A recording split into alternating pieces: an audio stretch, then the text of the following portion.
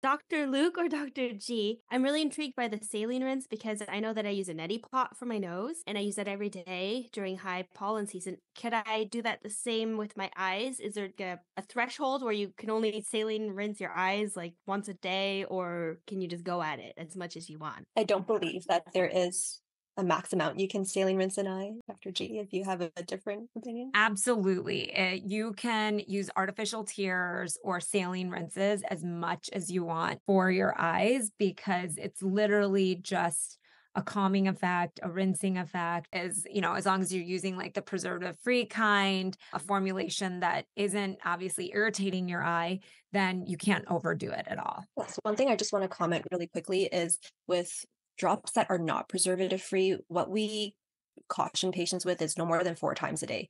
Reason being that the preservative can then start irritating the ocular surface, and we don't like that. So it can cause more irritating symptoms rather than helping